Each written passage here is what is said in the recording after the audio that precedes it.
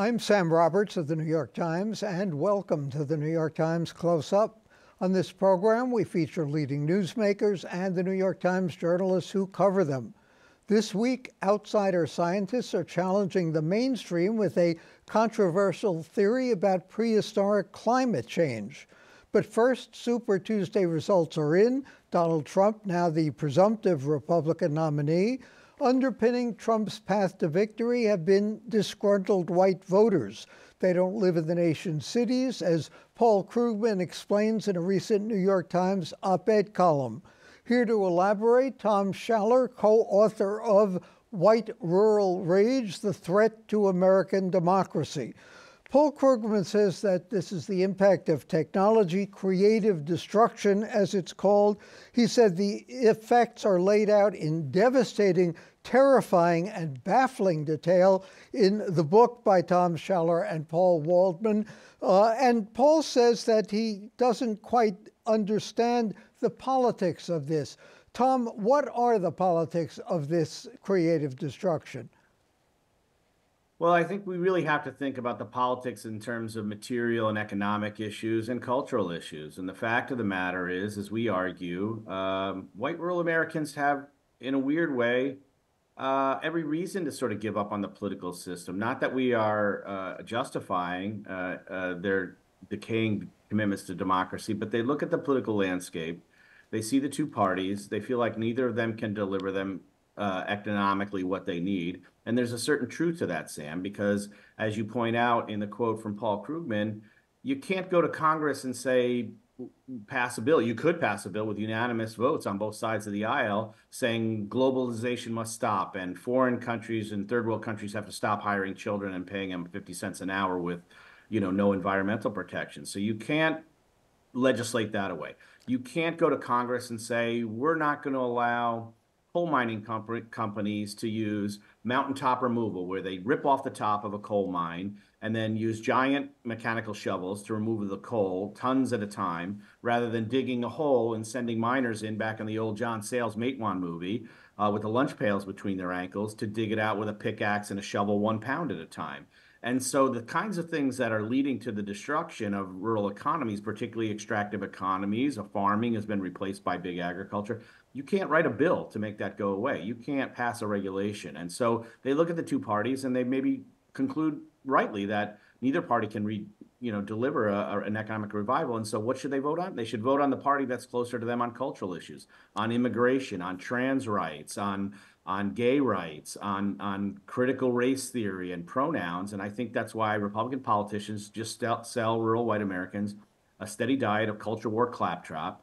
It gets their votes. They don't have to deliver anything in terms of economic benefits. And it puts us in a situation where rural white America votes very, very differently from the rest of the country and votes against their interest in a way that I think we argue, is leading to potentially the crumbling of our democracy. I'm a little baffled by one thing. Why only white rural Americans? What about whites and in Queens and Staten Island, in the suburbs? What about blacks, Hispanics who have a higher unemployment rate than whites in general? Why is it just white rural Americans that you're focusing on?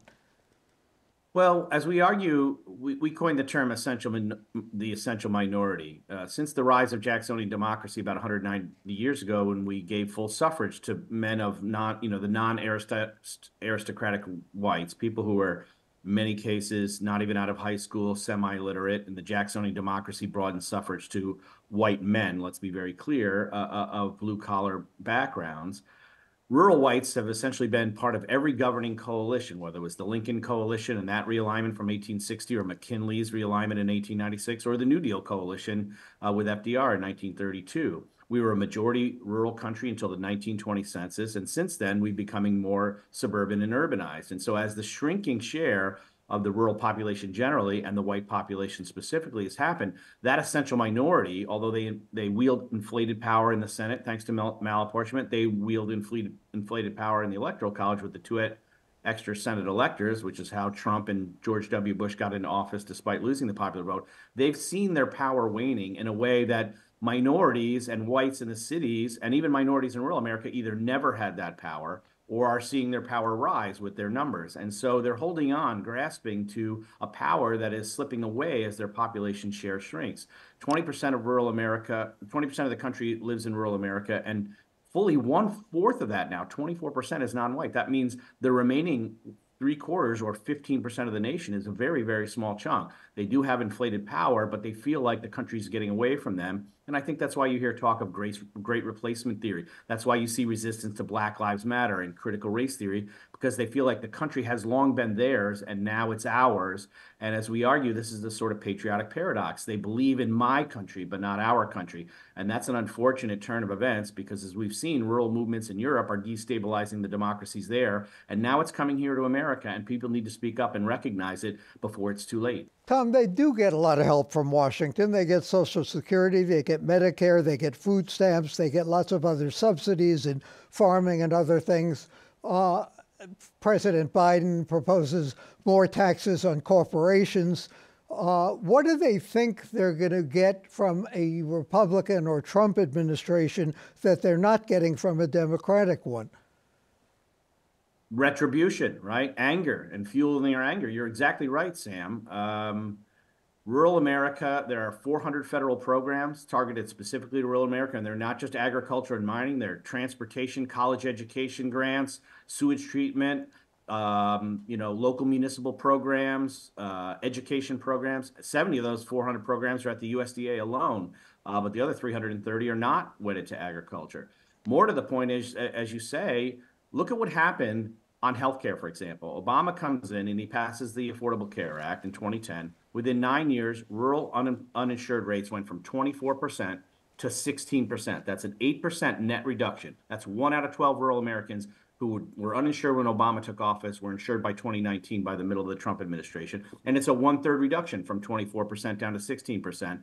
And the states that adopted the Medicaid, like Kentucky, which didn't call it Obamacare, they called it Connect, Kynnect, because they knew not to call it Obamacare, have seen their healthcare metrics improve, whereas neighboring Tennessee, which still is one of 10 states along with Texas, which has the highest uninsurance rates in the country, are watching health metrics decline there. Mortality rates increase, life expectancy decline. And so these choices are very real. And another weird effect of Obamacare is that it reduces what's called job lock. It allows people to look for a new job or go back to school or stay in the same industry and move across the state or across to a different state, whereas people who are scared of losing their insurance aren't allowed in the labor pool to take advantage of the capitalist system and ply their wares wherever they can best make the most money or retrain themselves. And guess who suffers the most from job lock in this country? Rural Americans. And so they're benefiting from those policies, but they're not voting accordingly. They didn't reward Obama, they didn't reward Hillary Clinton, and they didn't reward Joe Biden. In fact, rural white Americans went from 62% in 2016 to 71%. They moved 9 points toward Donald Trump when the rest of the country moved about 3 points away from him. Can the Democrats afford to ignore them? Should they ignore them, the people that Hillary Clinton, to some extent, wrote off as deplorables? Well, I mean, we get this quote all the time. And first of all, I just remind people that if Hillary Clinton had said, you know what, these people are so morally bankrupt that Donald Trump could shoot somebody in broad daylight on Fifth Avenue, they'd still vote for him. Trump said that about his own supporters. So that's a worse insult of his own supporters. And did they get furious with him? No, they laughed and turned out in record numbers for him to prove that they would vote for him, even if he was a murderer. That wasn't a deal breaker for them. But putting the deplorables aside, actually, we argue that it means it's absolutely absurd that the Democrats, who've won the popular vote in 7 of the last 8 presidential elections, as you know, are constantly told, scolded, and not just by conservatives and the media, but by Democrats like Tom Vilsack, who's written entire essays saying they need to go to rural America, they need to listen, they can't condescend, they have to, really meet people where they are, and then they have to go back to DC and cogitate for 2 months and come up with a 12-point plan to reach out to their least likely voters. And when is the last time you heard somebody scold Republicans and tell them that they need to go in the cities and talk to African Americans, their least likely voters, even though they've lost 7 of the last 8 presidential elections? And in fact, what they do is they attack cities almost hourly on talk radio and daily on Fox News. You have J.D. Vance, the so-called horse whisperer of rural America, during his Senate campaign say, I've got to go to New York City, a city he's visited many times, as you know, Sam, to raise money. And he says, is it more like season 1 or season 4 of The Walking Dead? basically implying New York City is a flesh-eating, walking zombie apocalypse. Now, imagine Chuck Schumer, the senator from New York, said, I got to go to rural Cincinnati for a fundraiser for the Democratic Party. Do I bring my own meth and overalls, or do the rural people provide that? He would be excoriated for trafficking in the worst, most stereotypical and false tropes about rural America. But J.D. Vance does it, and he wins a Senate seat because you get rewarded by attacking cities, whereas Democrats have to get on bent knee repeatedly to reach out to voters who, as soon as you put your hand out, they bite it. Tom, what percentage of the general election electorate are we talking about here? Well, as I said, rural America is about 20%. Of that, a quarter is non-white. Nobody talks about rural Latinos. We spent some time with them in the Copper Quarter of Arizona. Nobody talks about rural African Americans. We spent time in the 7 majority black rural counties in the Albemarle region on the North Carolina-Virginia border. The remaining 15%, 75% of 20 is rural and white. So we're talking about, and they vote a little higher rates than their rural non-white neighbors. So let's call it 16%. We're talking about 1 out of 6 voters nationally. You've been getting a lot of blowback on this book. How come? Well, we're getting blowback from people who say we're stereotyping and we're the real racist and how dare you. Most of those people have only read the 8 words in the title and the subtitle. I literally saw the New York Times, no offense, a woman on the editorial board write a very short blog post the day after the Krugman comment came out, admitting that she hadn't read the book and then interviewing 2 people who I know for a fact hadn't read the book. So, frankly, we're getting blowback from MAGA people on the right and rural white Americans. And then there's a whole bunch of newspapers nationally, some of which you might be quite familiar with, who do not want to run our commentaries. And we have submitted those commentaries. So it's interesting that sort of the so-called liberal left media who are writing piece after piece about the threats of democracy do not want to address this argument. The people who have welcomed us the most, believe it or not, are the never Trumpers, the people from the Lincoln Project like Rick Wilson, Matt Lewis, people who frankly know this community better than we do. And have left the party because of what they are seeing there. And they have welcomed us with open arms because they want us to deliver the message that they have been seeing on the front lines. Tom Schaller and Paul Waldman, the authors of White Rural Rage, thank you for joining us. Coming up next, when a good story challenges good science.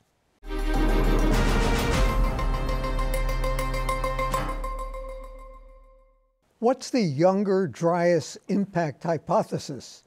It proposes that a comet hit the Earth about 13,000 years ago and triggered a sudden cooling period that dramatically affected early humans and the megafauna they survived on.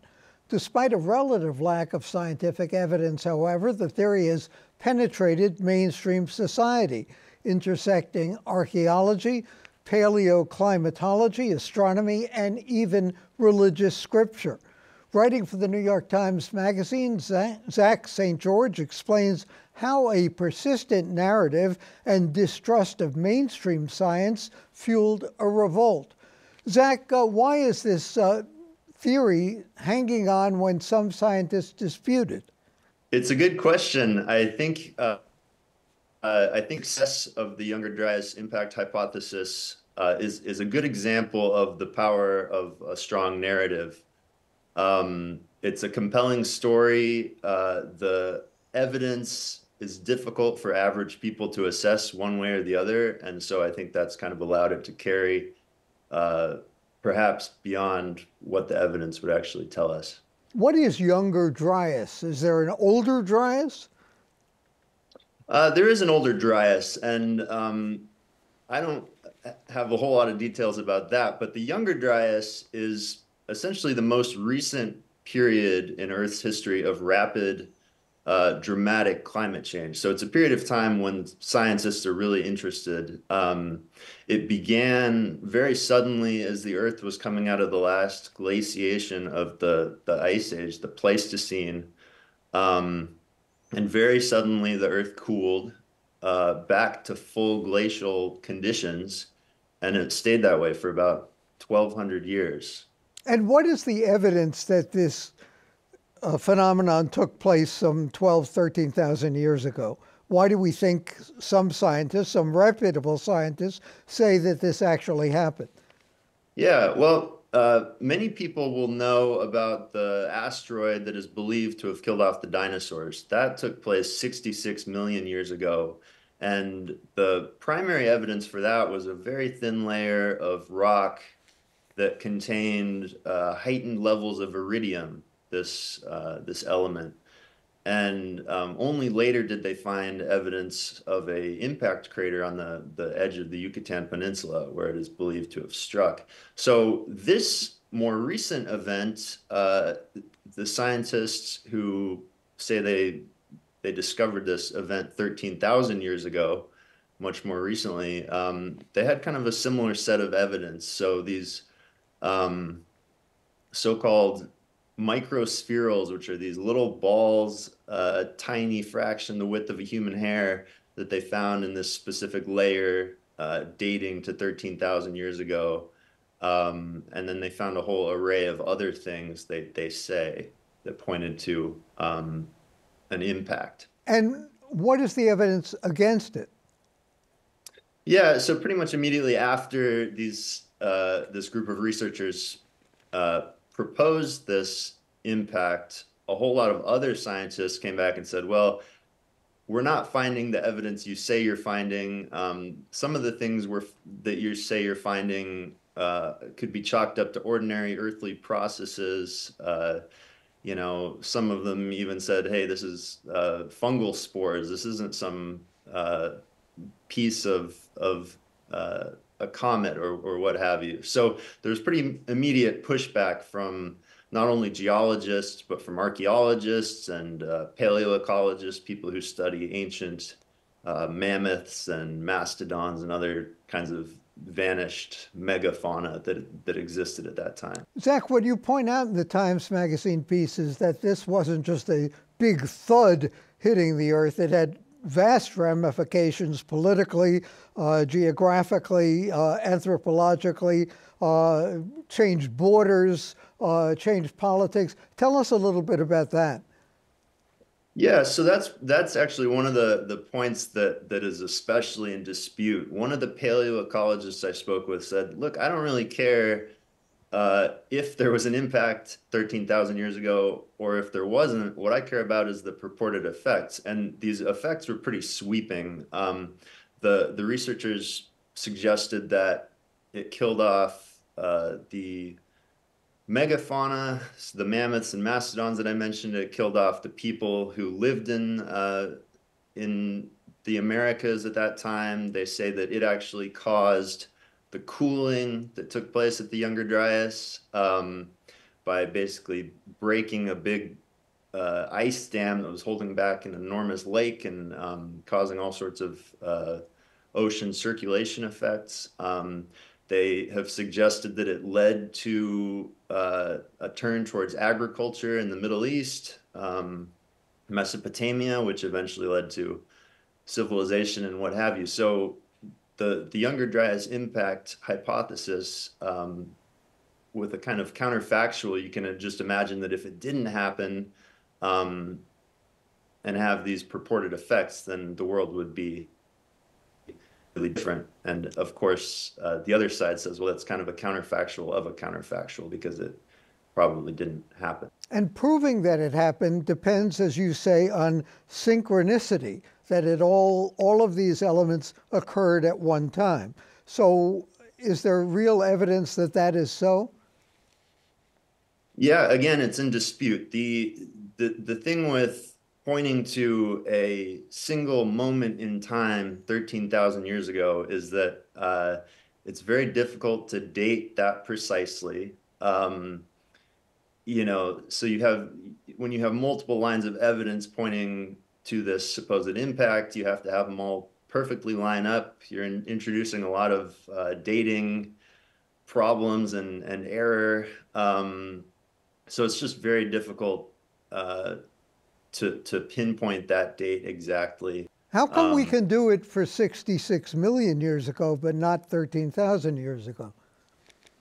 Yeah, and so it's a question of repeatability. You know, if you go around the world, scientists have discovered the same layer of iridium-rich rock at 66 million years ago.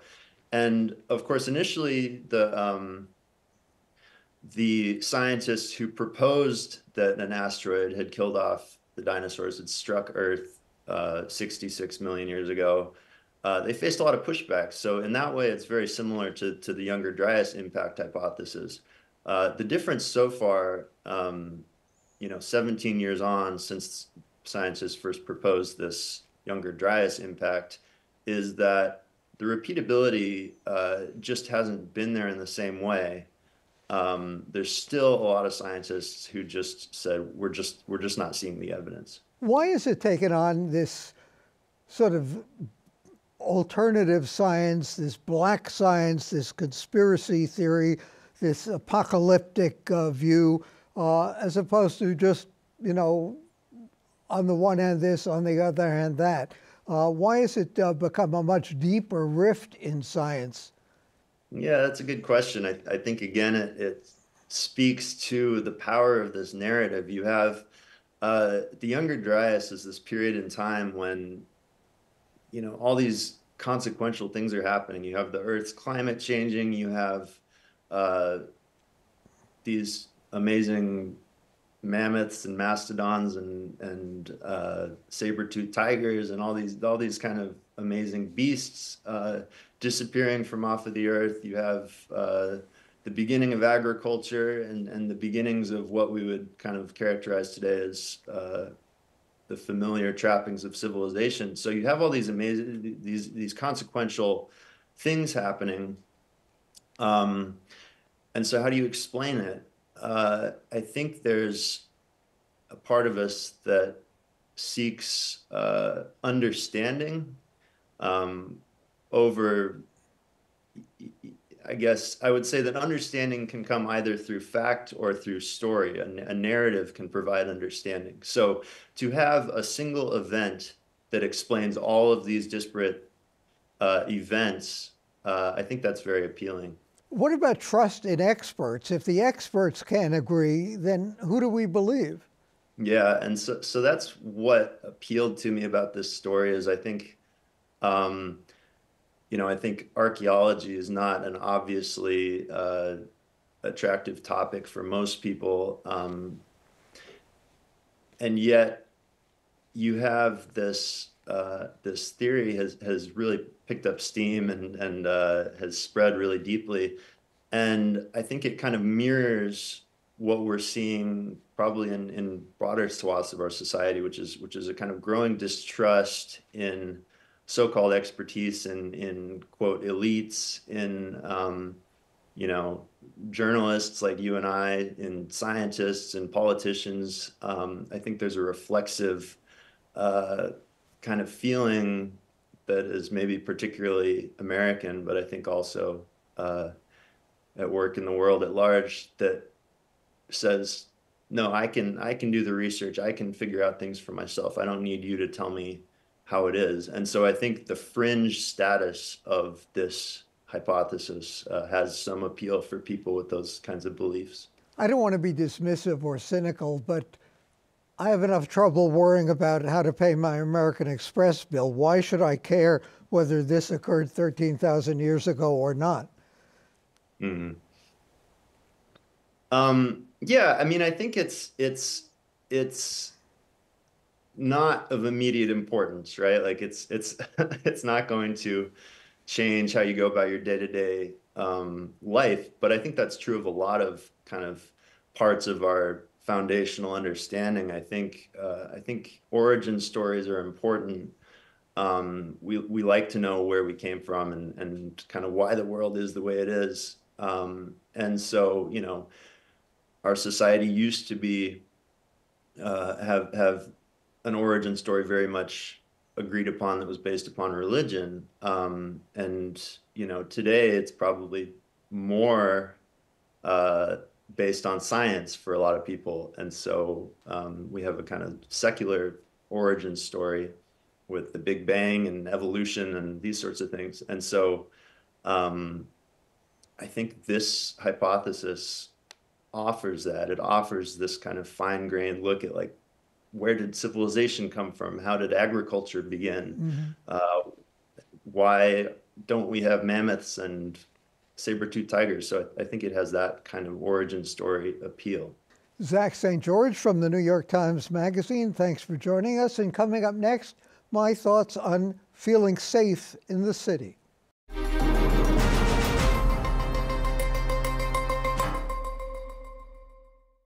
How safe is New York? Statistically safer than most other big cities, and much safer than it used to be in the bad old days. But statistics can't protect you against muggers, auto thieves, and other miscreants. Governor Hochul's decision this week to deploy the National Guard and state police in the subway system may make some riders feel safer. Gun-toting guardsmen also may remind others how much they need protection, and make some, especially Black and Hispanic passengers, feel more vulnerable the way wholesale stops and frisks did. The police department recorded 386 homicides last year, the lowest number since the pre-pandemic year of 2019. Shootings were down too. But behind the numbers, as the journal Vital City points out, are some disturbing trends. As Nicole Galinas wrote in the Times opinion essay this week, quote, "Worse for the public mood is a hardening sense of disorder, fraying an always fragile quality of life." While recorded crime is generally down, the number of people working remotely is up. Subway ridership and pedestrian traffic has declined. Does that mean that with fewer targets available, the decrease in crime might not be reflected in victimization rates? In some cases, police response times to 911 calls have declined. Does that mean one reason for the decrease in reported crimes is that some New Yorkers don't bother to report them? And despite New York's strict gun laws, which are being challenged in the courts, the so-called iron pipeline of weapons from southern states seems to be flowing faster than ever. In 2014, weapons from those places accounted for nearly 3 in 10 guns recovered from New York State crimes. Less than a decade later, they accounted for 4 in 10. Causes of crime are hard to pinpoint, and so are the trends. Swaying public opinion is even more problematic. Statistics won't protect you from criminals. Will automatic weapons? Cameras, more cops, sturdier turnstiles, and deploying the National Guard might reduce the fear of crime. Maybe even crime itself. For the New York Times and CUNY TV, I'm Sam Roberts.